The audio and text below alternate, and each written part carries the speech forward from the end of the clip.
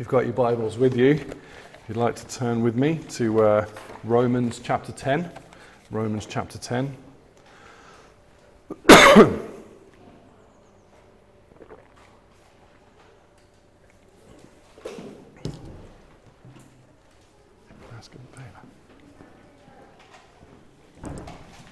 Another one of those. Sorry, thank you.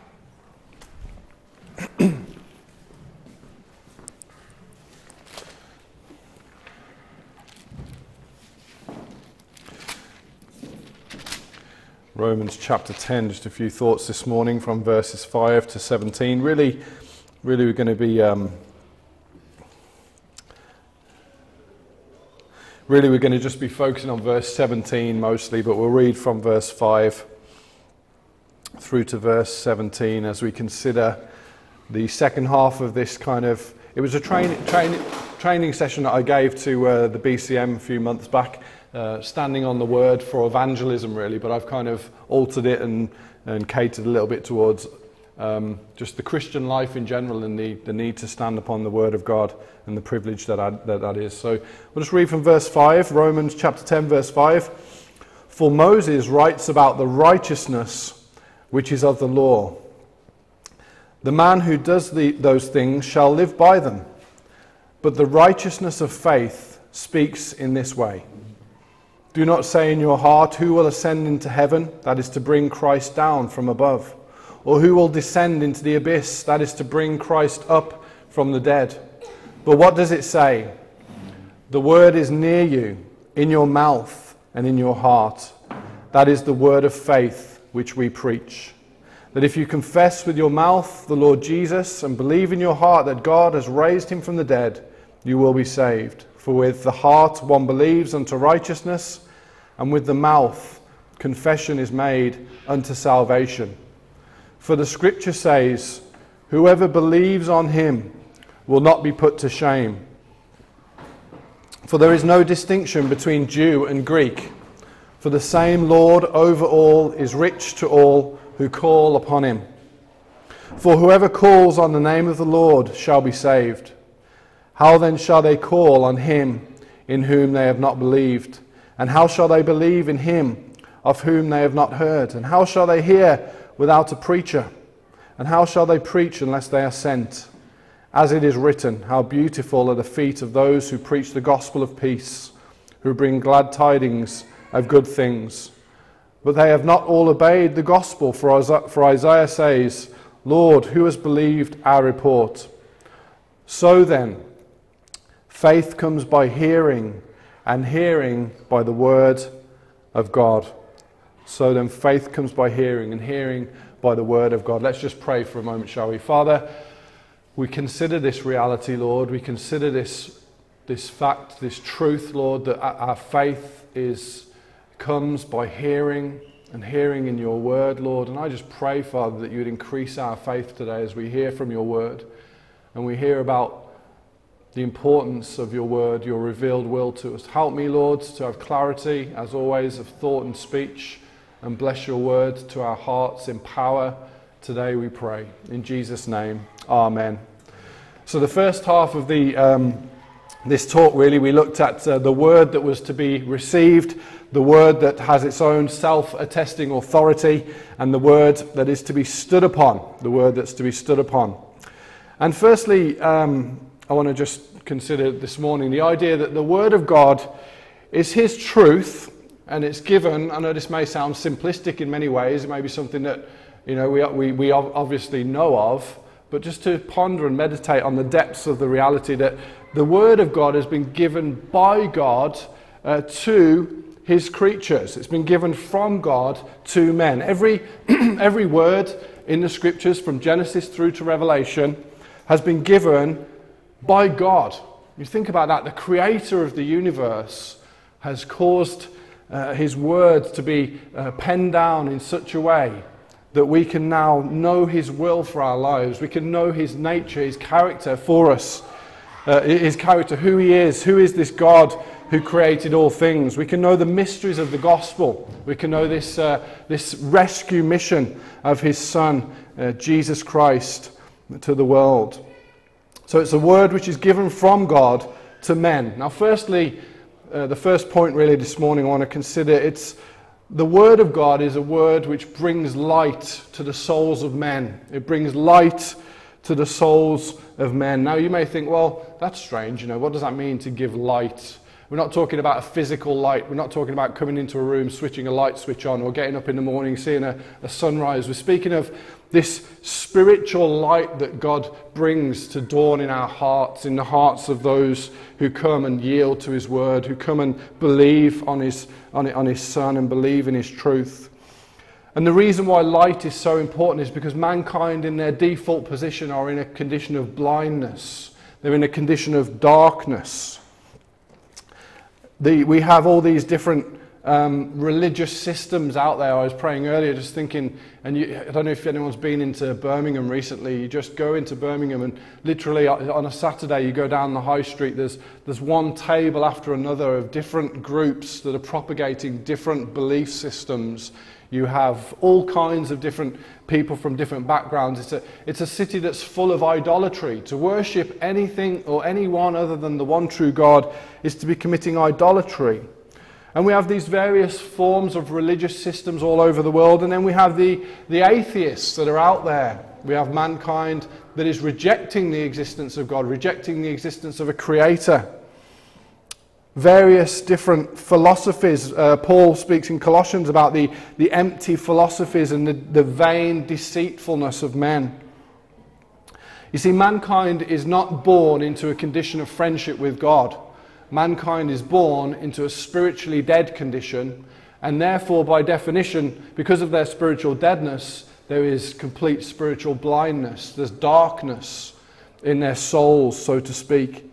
The natural man, the man in their natural condition, doesn't receive the things of the Spirit of God. In 1 Corinthians 2:14, Paul writes, the Apostle Paul, but the natural man does not receive the things of the Spirit of God, for their foolishness to him. That's what Christianity is to the world. To a world that's rejecting God, Christianity is foolishness. To come here to meet, to worship together every Sunday, it's foolish. It's considered as idiotic and silly and meaningless.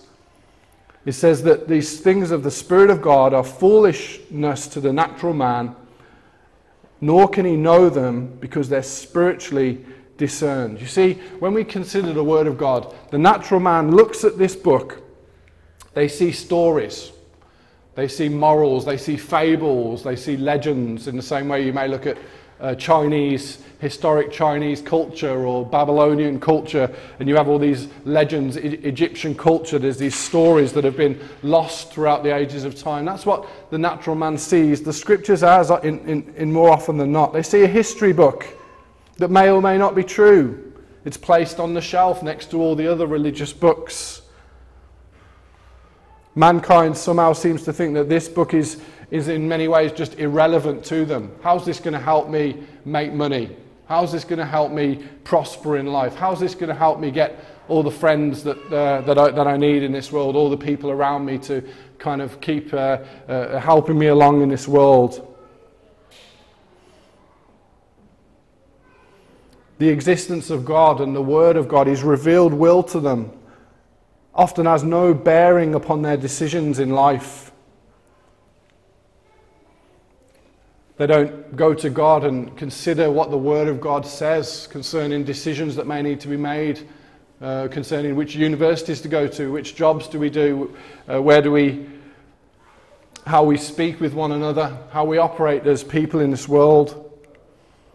Mankind is in a condition of darkness, spiritual death, and therefore darkness. And the Word of God brings light down to bear upon the souls of men. It's the Word of God which brings light and pulls men out of the kingdom of darkness, God by His Spirit, into His marvelous light. In Psalm 119:13 it says, the entrance of God's Word gives light. It gives understanding unto the simple. Psalm 119:105, your Word, and we know this one, your Word is a lamp to my feet, it's a light to my path. A lamp to my feet, a light to my path. Firstly, it's a light that exposes, it brings exposure. You know, in John chapter 3, just after Jesus has been speaking with Nicodemus, and he says, you know, the well-known verse concerning God so loving the world and giving his only begotten Son, and he goes on in the end of John chapter 3, says, and this is the condemnation, that the light has come into the world. Christ is this personification of the light of God come into the world, and men loved darkness rather than the light, because their deeds were evil. For everyone practicing evil hates the light and does not come to the light, lest his deeds should be exposed. That's what the light of God's word does. It exposes evil. It exposes deeds. I don't know if any of you have ever been abroad. I always remember a holiday in Tenerife when I was younger. I don't know how we ended up in this particular hotel, but we did, and you turned the light. There was it wasn't an infestation, but there was certainly more than a handful of cockroaches under these white goods, these utilities in the kitchen. And you'd turn the light on, you'd move a piece of furniture out of the way, and you'd see them scurrying. They want to get back into the dark. They've been exposed. They don't want to be open. They don't want to be under the light. And that's the same with mankind. That's why mankind, when you're having a conversation with someone, you say, well, you know, the Bible says this, and you immediately see the shutters come up, you immediately see the gritted teeth and the anger and the clenched fists. Mankind, in their natural condition, doesn't want to come to the light, because it means it's going to mean ultimately that they're wrong. It's going to mean ultimately that something in their life is being exposed. So mankind, as the light of God's word shines on them, it exposes the sin in their own lives. But also, you know, as Christians, as the light of God's word shines on us, it brings exposure from the non-believer before the believer. Now, what do I mean by that? Not in any way trying to put ourselves on a pedestal. As Christians, we're nothing less or more than sinners saved by grace. But ultimately, you know, when we walk in obedience to the scriptures and the non-believer sees that in our own lives, it brings conviction to them. Have you ever had this before? Maybe you've got a colleague at work, or someone who's dropping the swear words and using Jesus' name as a swear word, and then they see you come into the room and they know you're a Christian. They know it's going to be offensive, and maybe they'll say, oh, I'm sorry for swearing around you. I don't know if you've ever experienced that. But there's something of God's light, I'm not saying this in a prideful way, something of God's light that shines on you, that brings exposure, it brings conviction to the non-believer.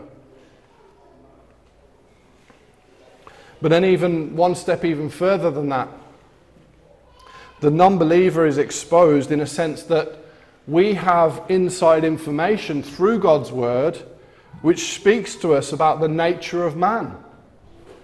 As Christians, the light of God has shone in our own hearts, but we see verses in Scripture which talk to us about the truth of mankind's real spiritual condition. For example, Romans chapter 1, which speaks about mankind suppressing the truth in unrighteousness. Verse 19, for what can be known about God is plain to them because God has shown it to them. Now they may say there is no God, and they may reject the God that they hate, which is kind of ironic, isn't it? Or they hate the God that they reject. But the reality is the Bible tells us that mankind has a knowledge of God. There's something of an exposure that's going on there, and the light of God and His Word, the light of God's Word really exposes that. We have that inside information. Now this is a very powerful tool when you're doing evangelism with someone.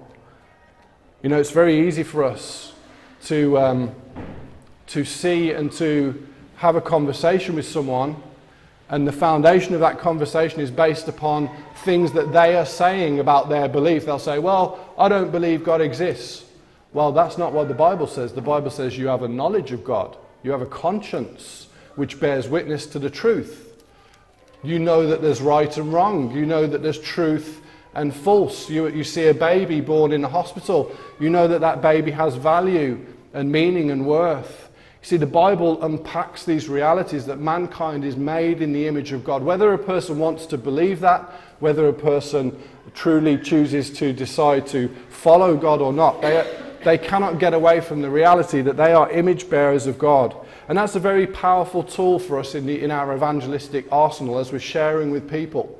Always remember, If someone says to you, I don't believe in God, I don't believe there's a God out there, always remember this verse. The Bible says that they have a knowledge of God within them, that God's invisible attributes, his divine nature, his eternal power has been clearly seen by those who have been made. Do you know that mankind has enough of the knowledge of God to leave them without excuse on the day of judgment? God doesn't send sinners to hell for denying the God they don't know. He sends sinners to hell for denying the God they do know. That's why they're guilty before him, because they're inexcusable. And we know from the word of God that that's the truth. We must stand. The point I'm trying to make here is that we must stand upon God's word when we're dealing with people evangelistically. When we're rather than just listening to the suppression of the truth and the deception concerning their life before the Lord, we must firstly approach our engagement with them through the lens of Scripture. It's the light of God's word which not only exposes the unbeliever, but it often exposes the believer. You know, when you become a Christian, we don't become perfect. We're being made perfect. We're being made more like Christ. The other week I spoke about the 2 steps forward, the 1 step back of the Christian life. It's not a complete perfection immediately. We know there's a day coming where the presence of sin will be done away with, and praise God for that day in the future. But until that day, we have to battle with sin. We have to battle with the sins of the world, sins of the flesh, satanic powers that are trying to destroy the people of God. We have to do battle. And the light of God's word exposes the areas in our lives that need to change. I've used this illustration before. I think it's quite fitting in many ways. If you're a mechanic and you're outside and you're fixing a car, you're changing the oil filter, and you're doing, and the light's beginning to dim, it's dropping dark, you're trying to get it done quickly before the sun goes down, and you're wiping your hands on your top, and you're getting mucky. You don't see it because it's getting dark. You don't see the filth of your t-shirt. And then you go inside, you switch the light on in the kitchen, you look down and you think, oh wow, I didn't realize I was that filthy, I didn't realize I was that dirty. And there's something in that. As we read the word of God on a daily basis, as we digest the truth of God, we sit under his word. There's something in that should bring exposure to our own lives. Areas of our lives that need to change, areas of our character that we weren't aware of before. We see it in Scripture. And often, you know, there are many out there that will be confronted in the mirror of God's word, and they'll say, actually, it's actually God that needs to change, not me. And that's the sign of a false convert, someone who hasn't yielded to the will of God, someone who won't submit to God's word. Now, is there a season for the believer of wrestle and struggle? Yes, there is. But ultimately, the believer would recognize that God is not going to change. He's the unchanging God who's revealed what is revealed in his word, and we're the ones that need to change. We're the ones that need to be chipped away and made more like Christ. So it's a word which brings exposure. It's a word that brings correction. This is how we grow in our understanding of who God is. It's how we grow in our understanding of the work and person of Christ, who man is before him. These wonderful, glorious doctrines in Scripture that we grow in our faith, and we find out, we understand the compassion of Christ. We understand the depths of his mercy towards us as we read his word over and over. You know, the Bible it's not like any other book. It's not like a novel. You pick it up and then you start and you finish it. The Bible is like food. It's that spiritual nourishment that God has given for his people. You know, you can read, say, the book. We're going through the book of Mark, aren't we? As we study expositorily, we're going through Mark. You could read, say, Mark or the book of John, and every time you read through, there's something else that God will give you, something else that God will nourish your soul with. Week after week, month after month, year after year. You could read through the book of John every week for the rest of your life, and in your 80s and 90s, you'll still be receiving something from God. It's an enduring word. It's a word of infinite depths. Infinite depths. It brings correction to our souls. It causes us to realize that even as Christians, you know, we understand that we're saved by Christ, but we can often veer into self-righteous perspectives. We start to think, well, yeah, I know Christ worked and Christ gave his life for us, but we need to add to that. And every time we come back to the pages of Scripture, we see just the brokenness of man. I mean, doesn't the Bible do that? Every character in the Bible, it does its best to just kind of mar their reputation. You look at David, he was a murderer, conspiracy to murder, an adulterer. You look at Moses, he was involved in murder and all kinds of different sin in the Scriptures. We see one person after another in the Scriptures. God, in his word, he mars their reputation so that they can go nowhere other than to Christ. And that's what it does with us too. We read the word and it's designed to bring that correction and that conviction to our own hearts, so it drives us nowhere other than to Christ himself. So it's a word which is light to the souls of men. It's a word which is dependable. It's not like some corrupt king or queen or some policy in a company with some evil and sinister motive. The word of God is dependable. It's been put together by God. We know in 2 Timothy 3:16, that was the verse we looked at last time when we looked at part 1. All Scripture has been given by under the inspiration of God. This word there is theonoustos. It's been breathed out by God.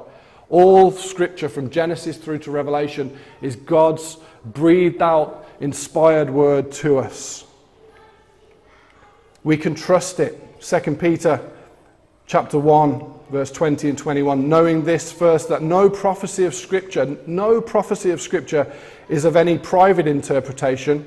For prophecy never came by the will of man, but holy men of God spoke as they were moved by the Holy Spirit. So God used men to pen down his truth. That's one of the arguments you hear in the street very often is, oh, well, the Bible's just been written by men.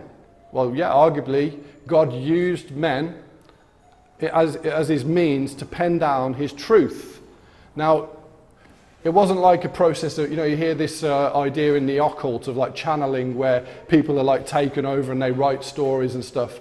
It wasn't like that. God still used the attributes of these individuals. You read through the Apostle Paul's epistles, you see his unique writing style. Some of them have different writing styles to others.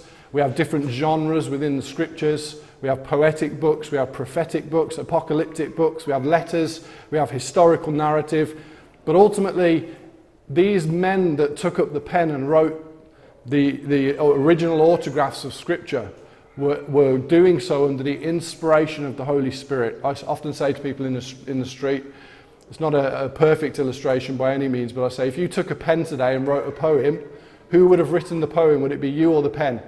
And they'd say, well, I wrote the poem. And say, that's right. And God used men as his pen to pen down his truth. He wrote his word and he used men to pen it down. It's historically accurate. It's geographically accurate. It's interesting for those of you who've never checked out Answers in Genesis ministry. I just really encourage their ministry to you. Some of the stuff they're finding out now scientifically is just proving more and more so the flood of Noah and young earth creation, and it's just phenomenal really to see the geographical, the geological accuracy of Scripture. You see the scientific accuracy of Scripture. The more that scientists are finding out, the more they're becoming baffled with secularism and atheism. There have been people who have tried to destroy and to discredit and to disprove the Scriptures over and over again, and they've come up short every time. It's stood the test of scrutiny. It's been attacked by various individuals, least of all Satan himself, trying to attack the Word of God over and over again. But the Bible says that these individuals who attack the Word, who try to distort the Scriptures, in 2 Peter 3:16, it says they twist or they distort the Scriptures to their own destruction. Those who are attempting to distort the Word. May we not be a people who do that in our own lives. It's easy for us to say, oh, Richard Dawkins, he's trying to twist the Word, he's trying to distort the Word. But even we as Christians, there may be things we see and we think, oh, it doesn't really mean that. It doesn't really mean that when it comes to areas of doctrine or issues of faith. and we can start to try and twist it in our own minds. And we shouldn't be, though. We must come humbly, and we must submit to God's word in its entirety. I don't know if you've ever read parts of things like the Bhagavad Gita or the Quran. I can't read too much of that. I'm not involved in an apologetics ministry where I'm needed to read too much of that personally. But it pales in comparison. It pales in comparison to the scriptures, the God-breathed word of God in his Bible. It's a word that is dependable.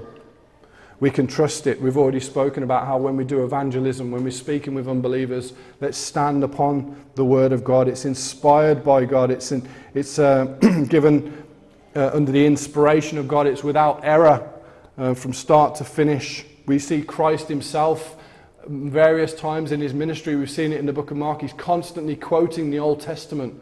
Christ himself, he taught out of the Old Testament. He taught the word of God. He wasn't just there saying, oh, look, it's me, guys, you need to... Well, obviously he was calling people to believe on himself, but he was using the scriptures to point to himself. We see that in places like the road to Emmaus. He opened their understanding that they may understand from all the scriptures things concerning him. We see the messianic prophecies of the Old Testament, over 300 messianic prophecies pointing to Christ, things concerning the place of his birth, his betrayal, how he'd ride into Jerusalem on a donkey, many of these things out of his control in that sense, and it all proves true. It's the dependable word of God, and it's enduring forever. And not only is the word of God inspired by God, not only has it been formulated and placed into our possession today, 2,000 years on from the cross, we have the completed canon of Scripture, but the Lord tells us that it will be preserved forever. It's going to be preserved. It cannot be destroyed. It cannot be done away with. It's the enduring word of God. The doctrine of preservation in regards to Scripture means that the Lord has kept his word intact.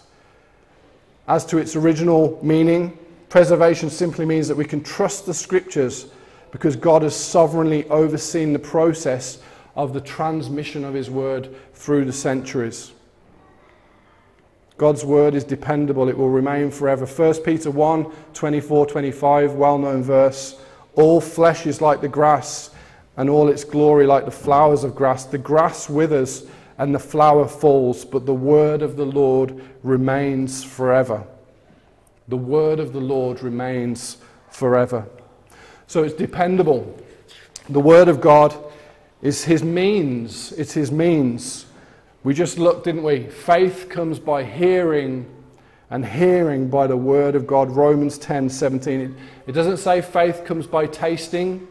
It doesn't say faith comes by smelling. It says that faith comes by hearing. We hear the truth of God's word, whether it's preached from a pulpit, whether we're in our living rooms at home in the morning with a cup of coffee, we're reading the truth of God's word, whether we're watching YouTube, we're seeing a sermon preached, whether a brother or sister in the church just comes and shares a word here or there, a timely word into a situation in life. Sometimes you go through those seasons of darkness and you spend months and you just think, I can't seem to shake it. I can't get out of this. I can't get away from this battle that I'm in. And then a brother or a sister in Christ will just come and share a word, share a verse to you. And all of a sudden something lifts. Faith kicks in. The Lord gives us that faith to believe that promise. Something changes. We hear the words. That's why we sing the word together on a Sunday morning. That's why the church worship centers around the word of God. It doesn't center around a man or a preacher. It centers around God's word. As we hear God's word, it goes into our ears, into our minds, sinks deep into our will, and it changes us. It begins to mold us and change us, fashions us into the likeness of Christ. It's God's means for salvation. It's God's means for sanctification of his church, but it's the means that God uses to save his people. Now, we live in a day and age today where the church is full of a lot of false Christians. There's many churches that actually they should cease their right to be called a church, But there are many churches, even that are preaching the gospel, where there are a lot of people in the congregation that aren't truly born again. And because of this reality, unbiblical methodologies are often adopted. Because a person hasn't experienced that power of the word in their own lives, they don't trust it enough to deal with them or to deal with those they speak with evangelistically. So all kinds of methodologies are often adopted. Let's do this, let's do that, let's do the other. We become pragmatic in our techniques to reach the lost. People just aren't interested in the word anymore. It's too much for them. They don't need to hear that. We just need to entertain people. We just need to put on a show. We just need to attract people into the church by carnal means. Well, I think it was Paul Washer who spoke about, you know, the problem with doing that, other than the fact that it's unbiblical and it's dishonoring to God, but the problem with attracting people into your church with carnal means is that you have to keep them there with carnal means.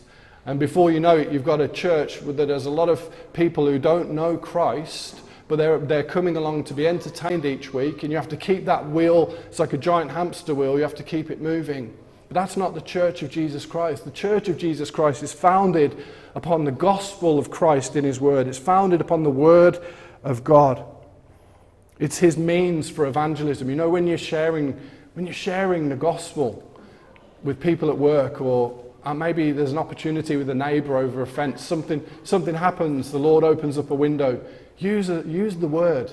Now obviously it's a conversation. In a conversational context it needs to be appropriate, but use the verses of Scripture. Tell them about the love of Christ. Tell them about what the Bible says. And let's learn these verses. Let's learn verses that are centered around the gospel, centered around the work of Christ, centered around the nature of man's sin. For all have sinned and fallen short of the glory of God. The Bible says in Romans 3 that none are good. No one's good. No one seeks after God.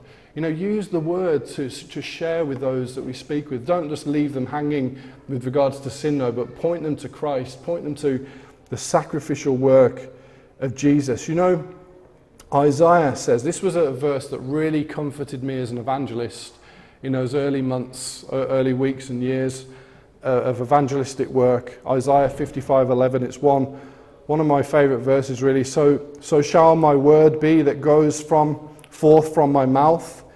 It shall not return to me empty, it shall not return to me void, but it shall accomplish what I please, and it shall prosper in the thing for which I sent it. See, the word of God won't return to him empty. Every time you speak the truth, it's going to be used by God in one way, shape or form, either for that person's salvation or to add to that person's judgment. But God will not let it won't return to God empty. We need to get away from being pragmatic, thinking about what works and what doesn't work. The question is, what has God called us to do? He's called us to be witnesses for Christ. We're not all called as preachers, we're not all called as into the office of an evangelist, but we're all called as Christians to witness for Christ. The word of God is effective. It is effective. I heard an illustration once. In fact, I think this was a real situation. A friend of mine, he was an American man. When he was younger, him and his friend were deer hunting. They went out deer hunting. And they were sitting up in these trees. I don't know what they call them, they call it like a hole or something, where they wait for the deers to come through, these hideouts in the trees. And his friend was over one side, and my friend was over the other side. And they saw a deer come past. And all of a sudden you heard this mighty clash. You heard like the rustling of hedges, the shaking of hedges. And they came down the trees, they scurried down, they ran to the path. And my friend's friend said to him, You've missed him. You know, you shot this deer and you missed. And my friend said, I didn't miss him. I know that I hit him. And anyway, they walked up the path, maybe another 100 feet or so up the path. And sure enough, that deer, the arrow had gone straight through him, because they'd seen this arrow go straight through. They thought they'd missed this deer. Sure enough, that deer was dead 100 feet up the path. And the point of that illustration is the word of God always accomplishes that which is set forth to accomplish. It will be effective. It may be that you just share a word with someone. You say, you know, You know, Jesus died to save sinners. You know, Jesus laid down his life. It's only through Christ can you be made right with God. That word will resonate around in that, and let's pray about that as well. Let's pray that it would resonate around in the heart and the mind of that person. Maybe they're there a few months later, they're lying in bed, they're thinking, they can't get it out. We want them to be hounded by that truth. They can't get it out of their minds, they can't get it out of their hearts. And may the Lord use that to save their souls. So his word doesn't return to him empty. It's his means. The gospel is God's means that he uses. We don't always see it initially. When we're sharing with people, we don't always see what we think is results straight away. You know, what would you think of me if I was a farmer and I went out and I threw seed onto a field and then I turned around within a few seconds and said, well, that hasn't worked, has it? That hasn't worked.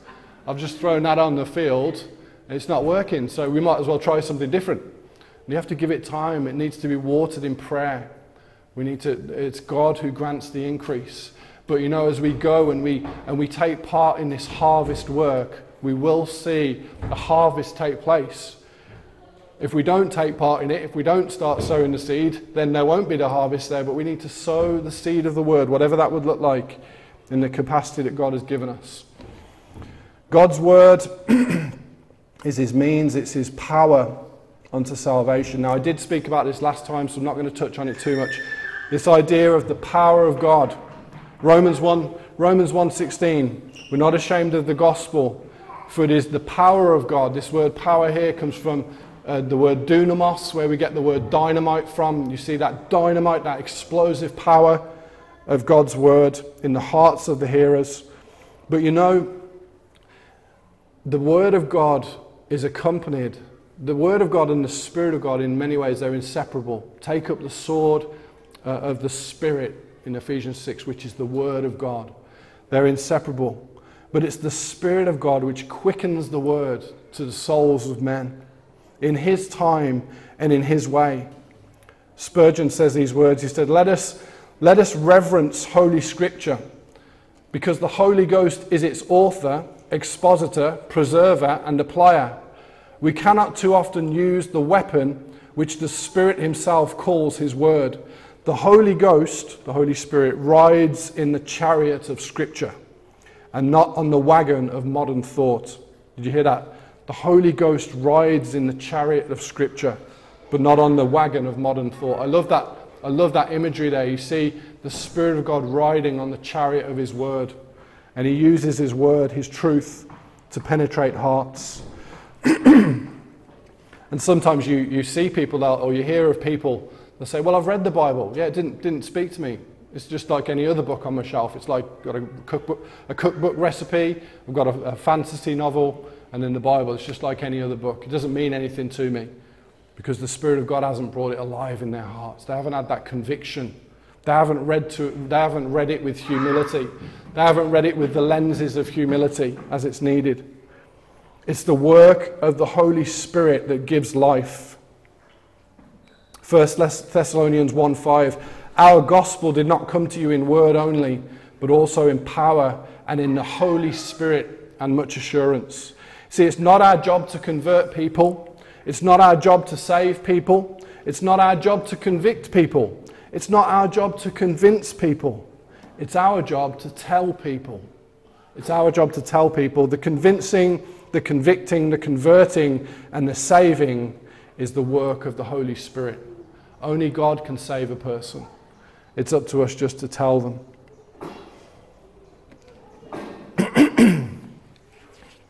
Finally, well, a few final points, if I may. It's a word that is to be declared. It's a word that's to be declared. Now, I'm conscious here, like I'm an evangelist by calling. As soon as God saved me, he gave me a burden to tell people about Jesus. And one thing I don't want anyone in this church to think that somehow I'm expecting people to be out preaching or to be necessarily involved in word-based ministry. That's not the reason why I encourage us in evangelism. The reason I encourage us in evangelism is because we are all called as witnesses for Christ. There's opportunities that you're going to have that I'm not going to have, and that I'm going to have that you're not going to have. We're in different places that one another's not going to have to the other. I would never want someone to feel pressured in this church, but I do want you to feel a passion for sharing Jesus with those around you, because that's our job as Christians, each one of us. That's the reason God has left us here on this earth. It's because there's souls that he wants to save, and he wants to use the gospel for that. It's a word that is to be declared. We must declare the truth. God is a God of declaration. He's the God of all creation who's communicated with his creatures. He's not just like an idol. You see the idols of Scripture, they have ears but they cannot hear, eyes but they cannot see, mouths but they do not speak. That's not the God of the Scriptures. The one true God speaks. In the beginning, God said, "Let there be light." God is the God who speaks to his creation. He speaks and his creation comes into existence. And then when his creation comes, he speaks to them as well. Even the heavens declare his glory, and he's revealed himself to us in his word. He's made us to be communicative beings. We listen to one another. We speak to one another. We're encouraged by one another. He speaks to us as a person, as I was saying earlier. Maybe a brother or sister will share a word in season, that the Lord would have them by the Spirit to speak that word to our hearts. It would go in through our ears and sink down into the core of our very beings. He's called mankind to know him by and through his word. Not just, remember last time I was talking about the experience of the Christian life, not just experientially, but that we would know him truthfully, that we would know him as he's revealed himself to us in his scriptures. Interestingly, God was the first one who shared the gospel. In Genesis chapter 3, remember that? The proto-evangelion, it's known as the first gospel. God was the first one to say the gospel. He told Adam and Eve, he said, "I'm going to send one from the seed of the woman.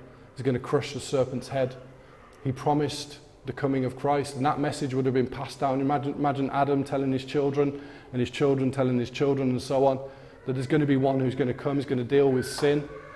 Now, they had a progressive revelation. Here we are 2,000 years on, looking back to the cross, and we see the work of Christ in its fullness. It's happened. He's risen from the dead, and the church is called to go out with this truth and to share the truth of God. He's commissioned us to go. It's a command of Scripture. God has said, "Go therefore." That isn't optional. It's not a suggestion. That's a command of Scripture. And the Word of God doesn't need to be defended. Now, I appreciate the idea of apologetics. We stand, we make a defense for the faith, we defend in that sense, but it doesn't need in and of itself to be defended. It's like a lion. It's like a lion. You don't have to defend a lion. Let's say you have a lion in a cage. You don't have to defend a lion, you just need to let it out. I think that was a Spurgeon quote as well. He's on about letting out that lion of God's word. And we just need to speak it. We need to open our mouths and be brave. We need to speak it truthfully. God is not a deceiver. He's the God of truth. He's one who can be trusted. When he says something's going to happen, it happens. When he says he's going to do something, he does it. He's the true God who can be trusted. His word is truth. Really one of the preacher's jobs is to deliver the word and to really get out of the way. People don't need to know my opinions, my personal stories or whatever. It's the word of God. There's no substitute just for handing someone a gospel of John, a gospel of Mark. Just read that. God will use his word. No substitute just for straight truth, just sharing the truth of God's word with those around you.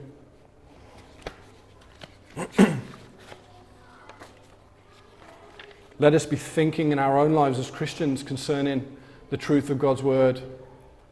What does God's word say about situations we're in? Maybe we have difficult conversations coming up, difficult decisions to make. What does the word of God say about that? Let's start digging into the scriptures, mining deeply for the diamonds of truth that God has revealed to us in his word. Let us share the word of God truthfully.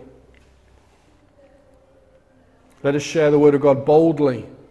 We can have great confidence in the word of God.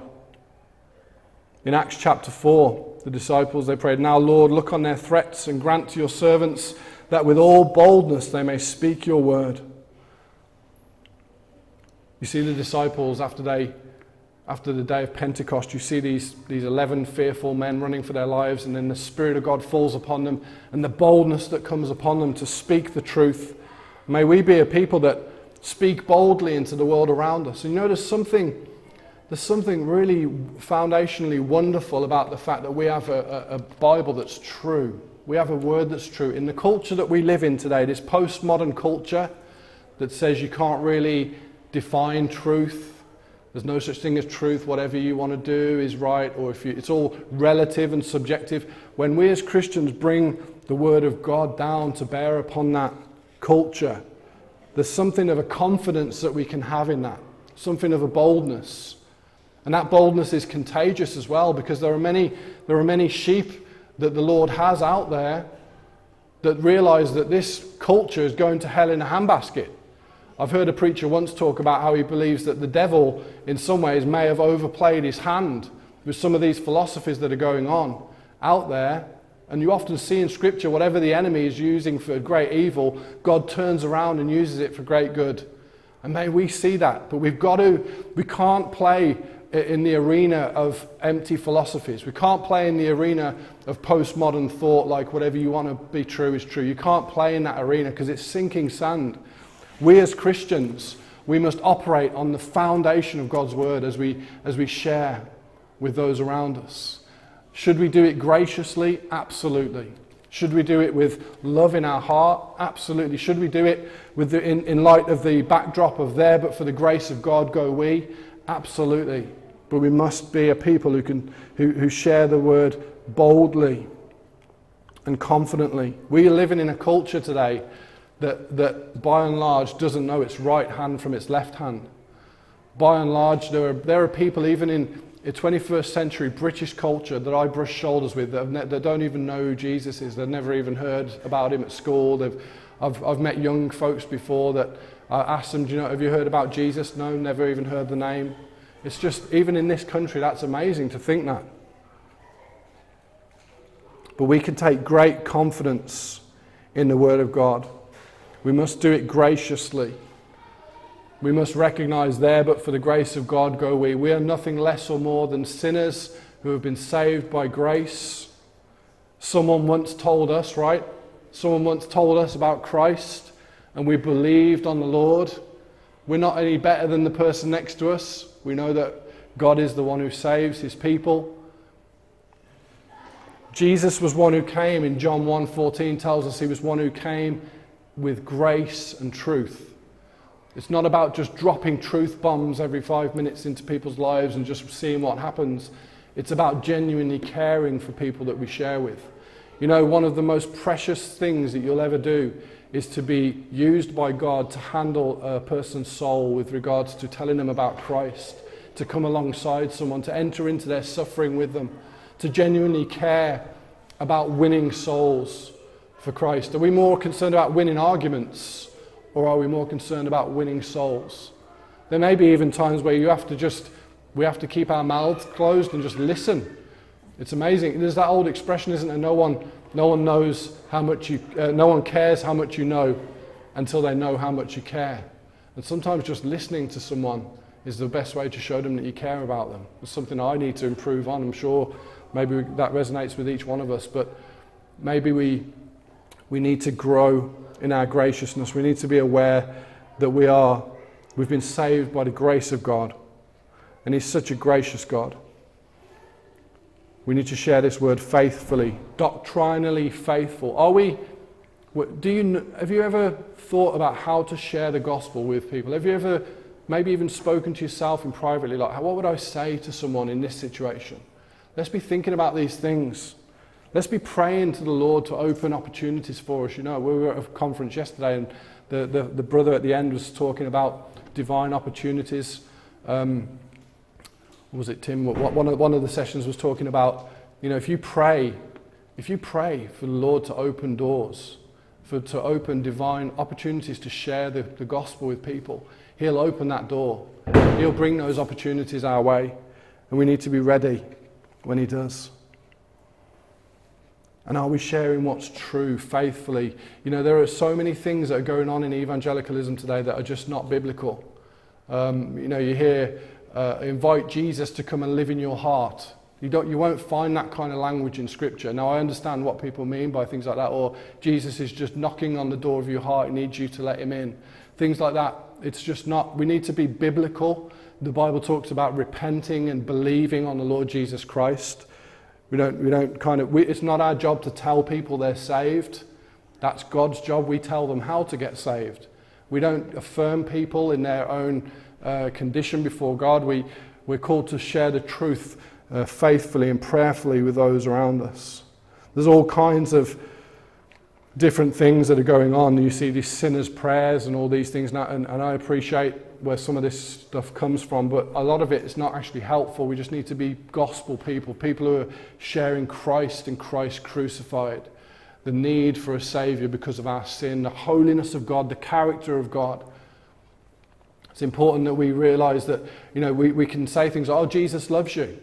You know, that in some ways, you know, there is some truth in that, but in some ways that's the last thing our culture needs to hear at the moment. They need to hear about God's character.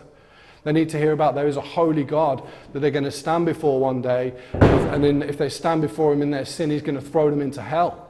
These are real truths that are going to happen. There are people dying in their droves across this land every second of the day, people passing into eternity. Most of them are going to hell, and they're going to be judged under the wrath of a holy God that they thought, oh, some preacher told them God is love and that everything's okay. They can just continue on in their sin in life, living how they want to live. But we need to be faithful with the truth. Loving and gracious. The most loving thing we can do for someone is to share the truth with them.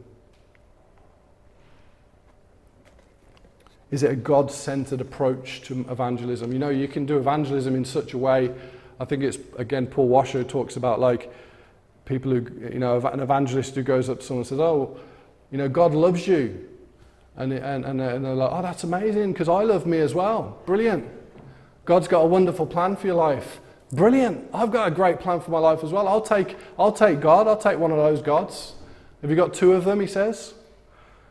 But you see, that's not the God of Scripture. Has God got a wonderful plan for people's lives? Absolutely.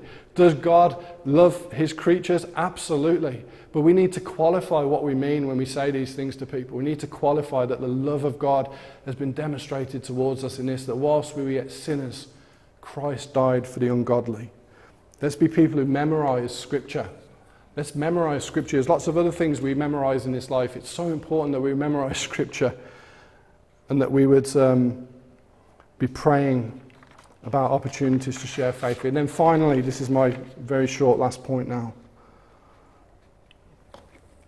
Let's be a people who would share Christ. Share Christ with the lost. I've already kind of touched on this in many ways, but you know, you see the apostles, you see the Apostle Paul, 1 Corinthians 2:2. He says to the church at Corinth, for I determined not to know anything among you except Christ Jesus and Him crucified. Let's continually be bringing people back to the person of Christ. It's all about Christ. You know, Jesus owns this world. This universe belongs to Him. The Bible says He's upholding this whole world by the word of His power. Every molecule that you can either see, or molecules you can't see, in both the seen and the unseen realm, Christ has it all in His hands. He's got all authority. He's the one who owns every one of us. He's the one before who we will stand on that great day, when we'll either hear, depart from me, you worker of lawlessness, or you'll hear, well done, my good and faithful servant. And you know, Christ is the expression of God's love to us. And He loves His people, our elder brother, our King, our Saviour. He's worthy for us to give our lives to telling others about him. He's worthy. He's the reason we exist. He's the one who made us. We exist for him. And he knows our thoughts, he knows our intentions, and our motivations are never 100% pure. But let's make it our aim to be pleasing to him because he first loved us. You know, he's the one who came. We make mistakes, don't we? Again, the conference, they were talking about missed opportunities. The amount of times where I've perhaps been on a train and I felt a prompting just to drop someone a tract in their hand as I've left off the train, and I've not done it. I've ducked out and I've gone, and the train's gone. Sometimes I do, sometimes I don't, and you know, we're not perfect people. There's grace at the cross of Christ. We never speak perfectly as we should. Our motivations are never perfect, but you know, we should be striving towards godliness, striving towards pleasing our Lord.